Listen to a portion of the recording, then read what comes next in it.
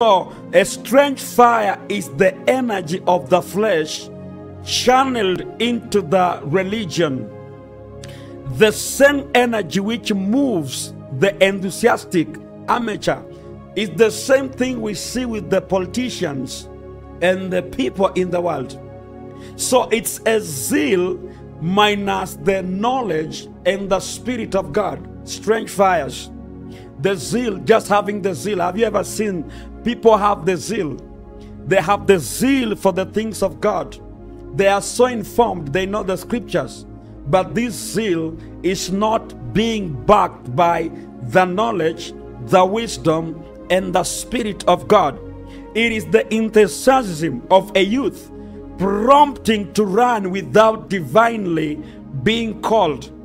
So the warranty of "thus says the Lord" is not in them.